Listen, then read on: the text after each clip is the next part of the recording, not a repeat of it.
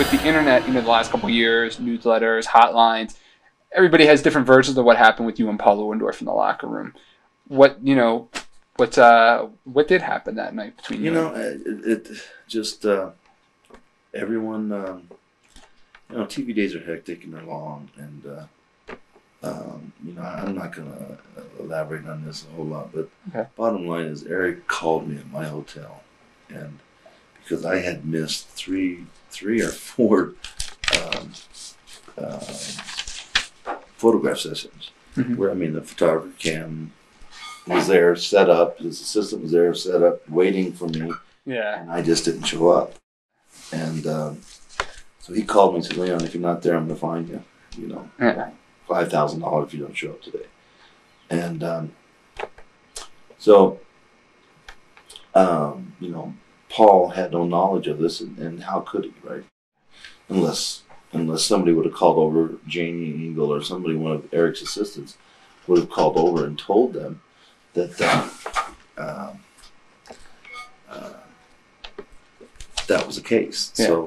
So it's impossible for me to be two places at one time. So Eric said, "Look, man, you have to do this photo shoot," but at the same time, I was scheduled to do pre-tapes. Yeah.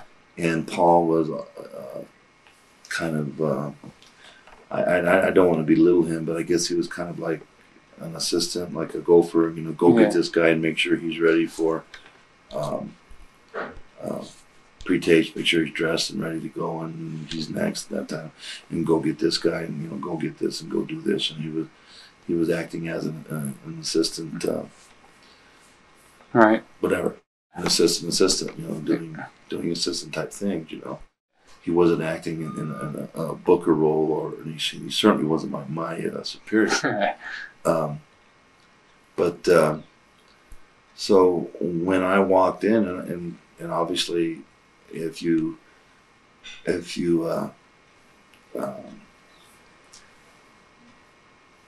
him not understanding that I was told by the boss to go do this shoot, so I'm over there. That's hard work. You're sweaty, you're flexing, you're all oiled up, and you're doing this stuff. And I dried off, and I took a shower and put my stuff on. And I walked in, and I was tired, And I sat down. And I sat down next to Meng, and Meng and I were talking. And Paul walked in and started screaming at me, saying, "Where in the hell have you been? You're late. We've got people out here that want to take a lunch break, meaning the television crewmen." Yeah. And I said, "Paul, first of all, man, don't yell at me. You're not my boss. And two, I was at a photo shoot, and one, I was told I had to be at. I can't be at two places at once, all right?" Yeah. And all he would have to say is, "Okay, I didn't understand. Could you please, just take your shirt off, put your mask on, and go do a couple of interviews," right? Yeah. That's simple as it would have been, but the language got abusive from there, Yeah. And there was no rhyme or reason for it, because again, he wasn't my superior, and I was told by my superior, the superior, Eric Bischoff, to go do this photo shoot. Yeah. And I couldn't be in two places at once. And so we had a few words, and then he walked away and said, "Well, I'm going to go, whatever, talk to somebody." And then Terry Taylor came over and said, and I explained to Terry, I said, "Terry, he has no right to yell at me. And in fact, I was doing what I was told to do. I was at a photo shoot for Eric, because he called my hotel and told me to be there."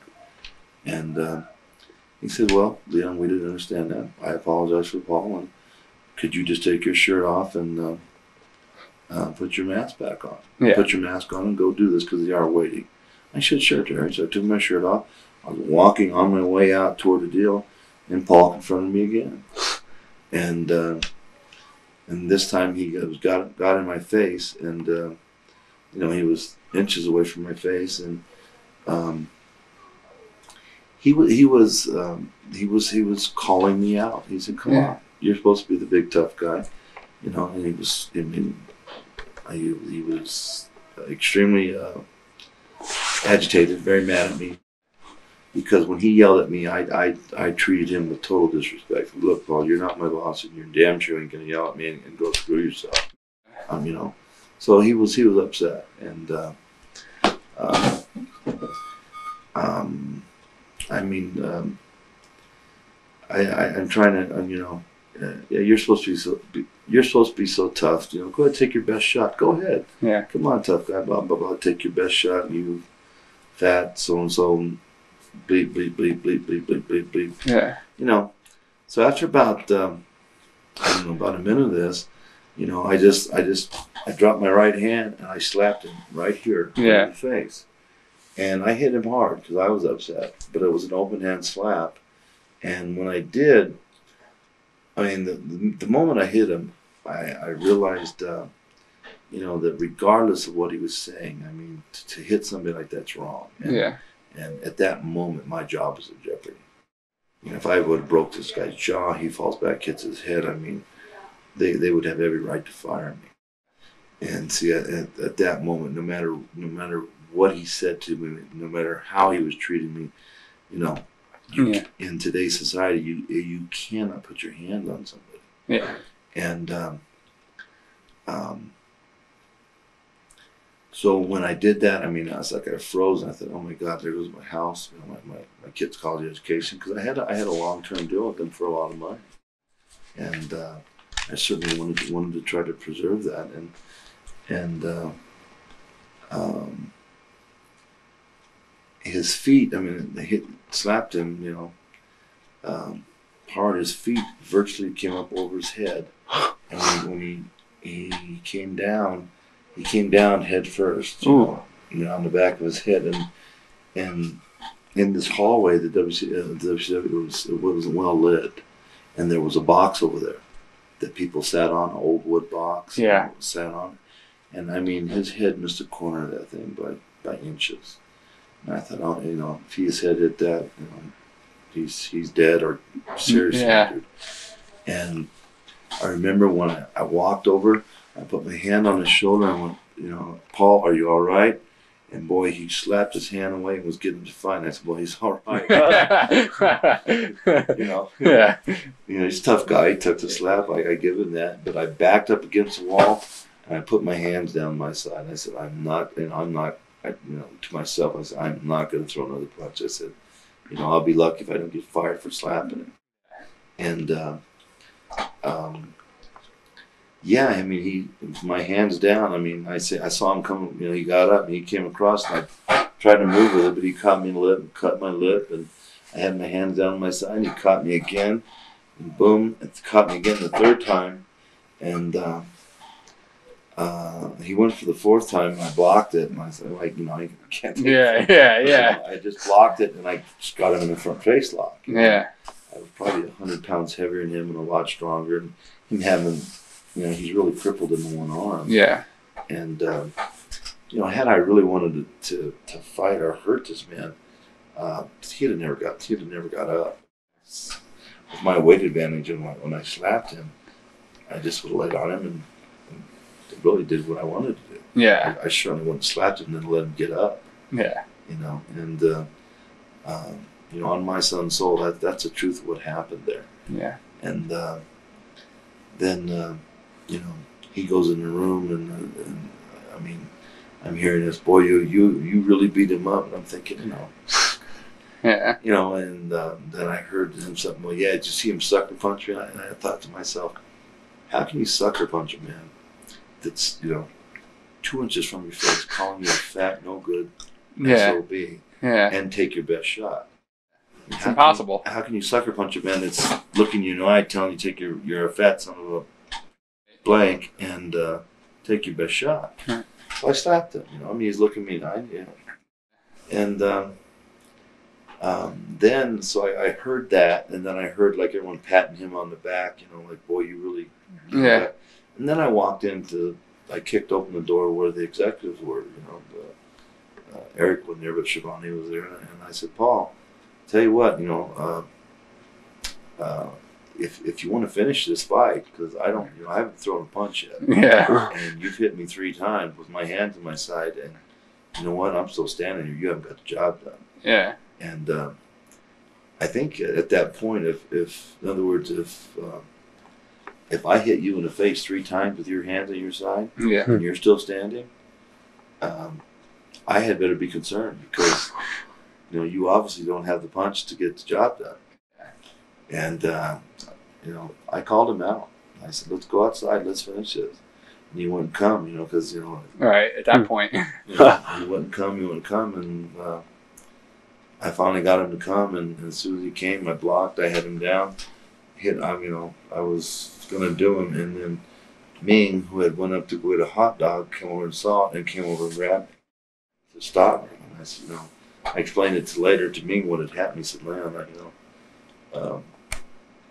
that had he known that, he would not have broke it up because it was kind of my turn to get get a little return." But I think I have to take responsibility for that, because regardless of his ignorance in terms of not knowing that Eric had me go to do the photo shoot, right? And even though he had totally mistreated me as one of the top guys in the company, and even if I had just been an enhancement guy, you don't treat people like that. Sure. Regardless of what he did, I have to take responsibility for putting my hands on him, and I paid a very dear price, because I had a long-term deal for substantial money, and it's cost me, and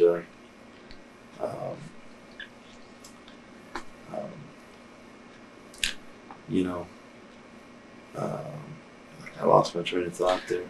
You just talked about how you had a long-term deal and it cost you.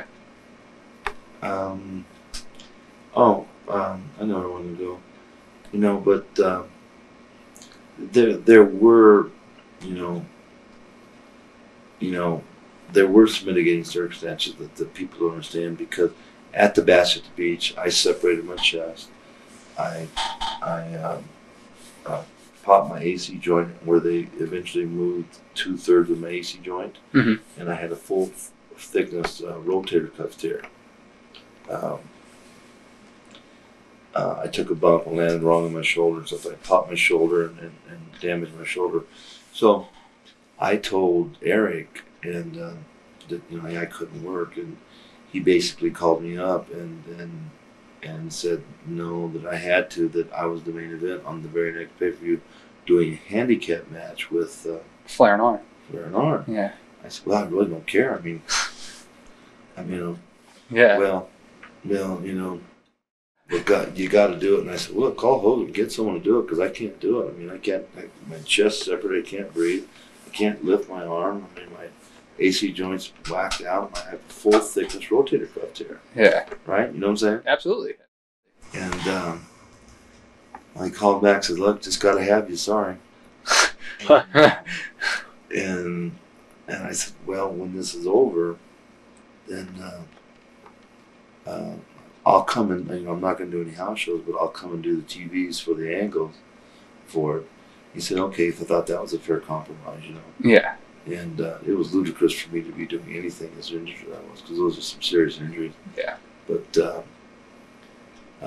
I thought if I could get through that, and I'm not saying that this caused me to start drinking, because anyone will tell you that I'll sit down and drink a beer, right, or 2 or 3 or 4. But certainly, this caused me to drink more for the pain, and I was taking pain pills. Yeah. So when Paul, through his ignorance of not knowing that I had marching orders from the boss to go do the photo shoot, jumped on me,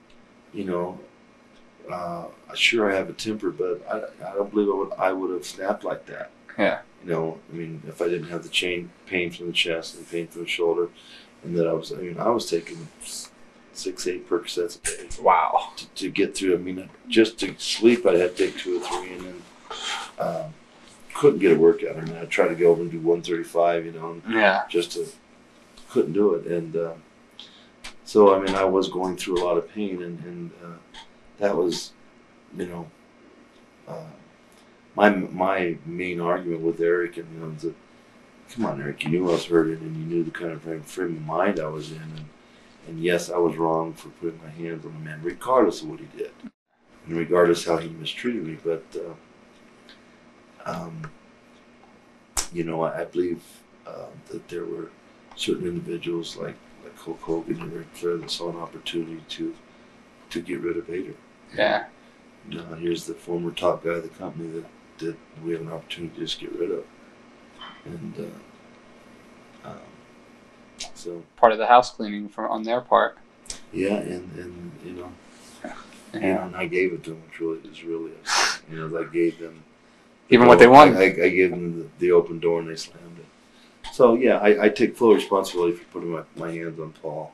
Yeah. But certainly, you know, Paul shouldn't have acted that fashion, and but in terms of this one-armed man that weighs 100 pounds less than me, that didn't happen, and at least it couldn't have been. I don't know.